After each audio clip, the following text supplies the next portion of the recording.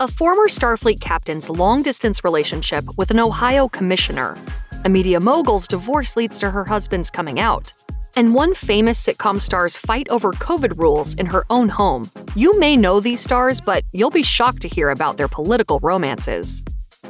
Abbott Elementary star Sheryl Lee Ralph's second and current husband is Pennsylvania State Senator Vincent Hughes. They married in 2005 when Ralph was best known at the time for starring on Moesha as the title character's stepmother. When the sitcom hit Netflix in 2020 and found a new audience, Ralph told the Chicago Tribune that she'd received numerous messages of support from people discovering it for the first time. As she put it, they want to see themselves. They want to see happy people. They want to see a happy family and a happy Black family. You better put respect on that part. As for her husband, Senator Hughes works to support low-income workers in Pennsylvania, and he co-sponsored a bill that would make universal voter registration a reality in his state. As Ralph noted to Essence in 2020, like a lot of marriages, you have your ups, your downs, your ins and your outs, but I love my husband. Hughes agreed, as he added, "We view our marriage as a blessing. Life could have been very, very different for the both of us. God led us to each other right at the absolute perfect time."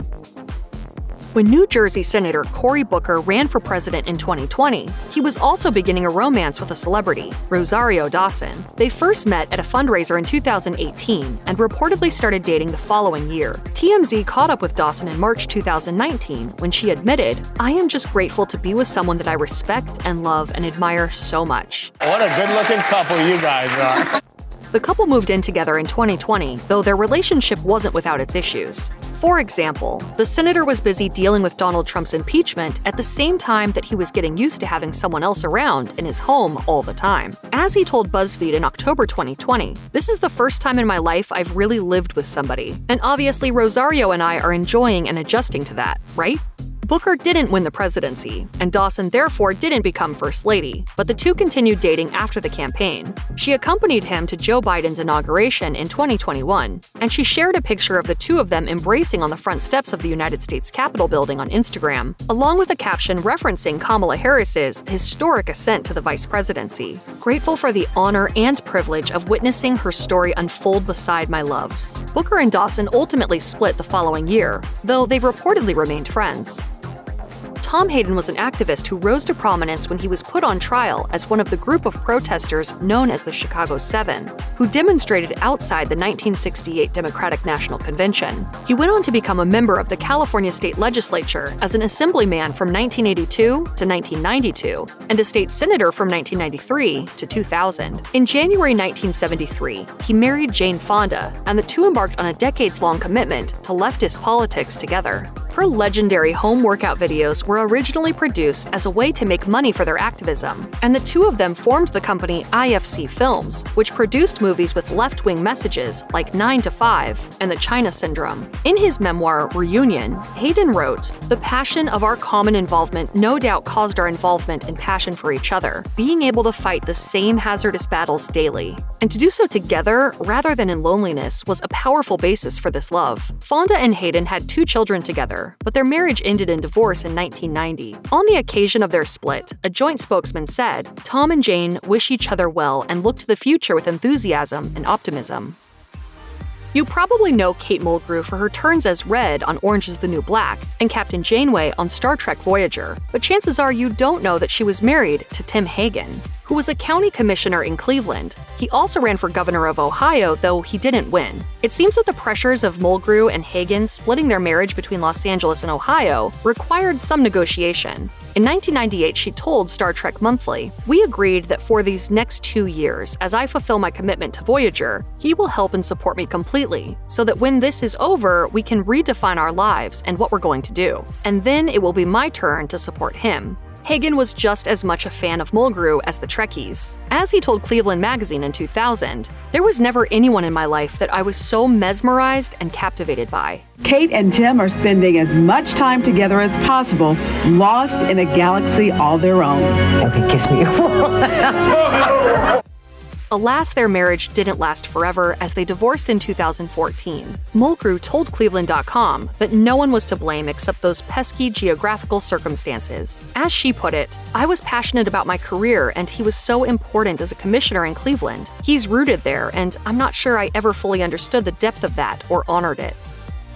HuffPost founder, Arianna Huffington, has become a celebrity in her own right, but earlier in her career she was married to a man with a much higher profile. Her millionaire ex-husband, Michael Huffington, ran for Congress while they were married, and then he served California as a Republican for a single term from 1993 to 1995. He then ran for the Senate, though he lost. The Huffingtons ultimately divorced in 1997. Michael came out of the closet soon after. As he told Esquire, "I know now that my sexuality is part of who I am. I've been through a long process of finding out the truth about me."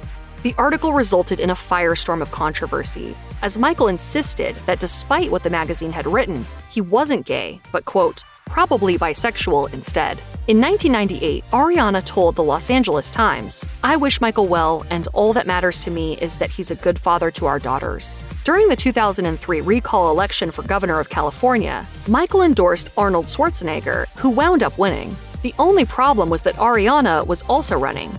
As Michael explained during an interview on Fox News, Arianna has no management experience and has no financial experience either, in any type of business sense. "I think she would divide the state rather than unite it."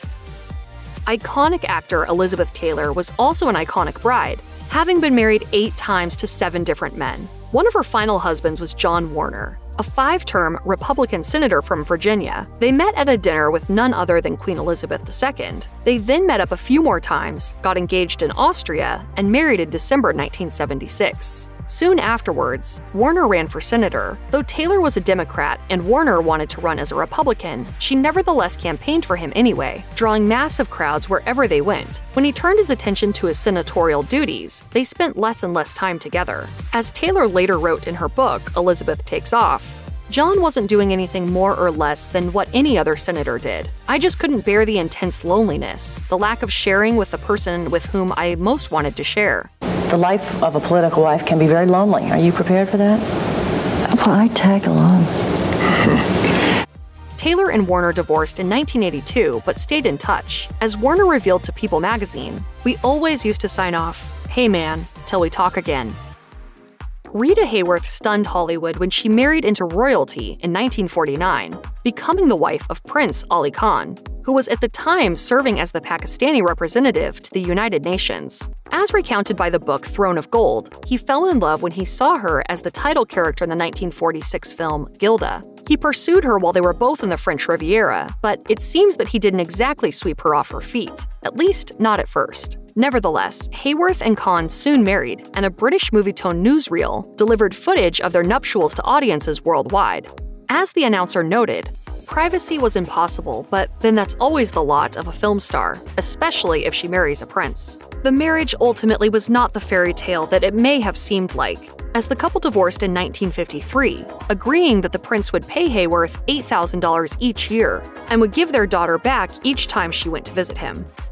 Splash star Daryl Hannah once dated John F. Kennedy Jr., son of the late president. When they first got together in 1993, a People magazine cover announced, "America's most eligible bachelor finally meets his match." The magazine had previously named him Sexiest Man Alive in 1988, while admonishing readers, "Get your eyes off that man's derriere. He has a mind, too."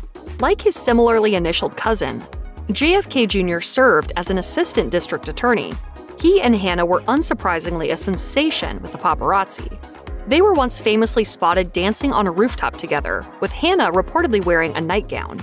The couple were on and off for 5 years, but as a friend of Kennedy's once told in Style, John just found Daryl so self-absorbed.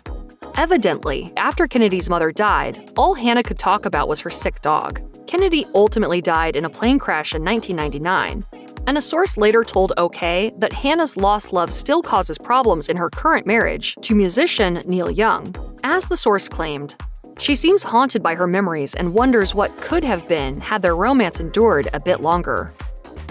Cheryl Hines is probably best known for her starring role on Curb Your Enthusiasm, HBO's sitcom about the misadventures of Larry David. But off-screen, she's married to a member of a political American dynasty, Robert F. Kennedy Jr., son of the late presidential candidate and former Attorney General. Kennedy formerly served as an assistant district attorney in New York, but he now works as a political lobbyist for anti-vaccine causes. This has caused friction in his marriage, to say the least. When invitations to a 2021 Christmas party at the couple's house asked that all guests be vaccinated against COVID-19, Kennedy blamed his wife. As he told Politico, "I guess I'm not always the boss at my own house." The following month, Kennedy told an audience at a rally that COVID-19 restrictions aimed at slowing the spread of the pandemic were reminiscent of the horrors of the Holocaust. He later apologized on Twitter, while Hines spoke for herself by tweeting, "My husband's reference to Anne Frank at a mandate rally in D.C. was reprehensible and insensitive. The atrocities that millions endured during the Holocaust should never be compared to anyone or anything. His opinions are not a reflection of my own." People change, and maybe the man that she married in 2014 may not be the same man that she's with today. Hungarian-American actor and socialite Zsa Zsa Gabor was married a grand total of 9 different times. Her third husband was even Conrad Hilton, father of Elizabeth Taylor's first husband, Conrad Hilton Jr. Of her romantic trials and tribulations, Gabor famously quipped, "I am a marvelous housekeeper. Every time I leave a man, I keep his house." Gabor's first husband was Turkish politician Burhan Asaf Belge. They married in 1937 and divorced in 1941. Several marriages later, she had a fling with playboy and diplomat Porfirio Rubirosa. They didn't marry, but they carried on an affair during his marriage to actor Barbara Hutton. Gabor's last marriage began in 1986 to German-American businessman Frederick Prince von Anhalt, whom she stayed with until her passing in 2016. Their later years were the subject of intense interest from the press, as allegations abounded that he was keeping her prisoner and carrying on affairs. When Vanity Fair visited her in 2007, she described the simple details of their courtship. As she admitted, "I liked how he looked, I liked how he talked, I liked everything about him." Check out one of our newest videos right here. Plus, even more Nicki Swift videos about your favorite stars are coming soon. Subscribe to our YouTube channel and hit the bell so you don't miss a single one.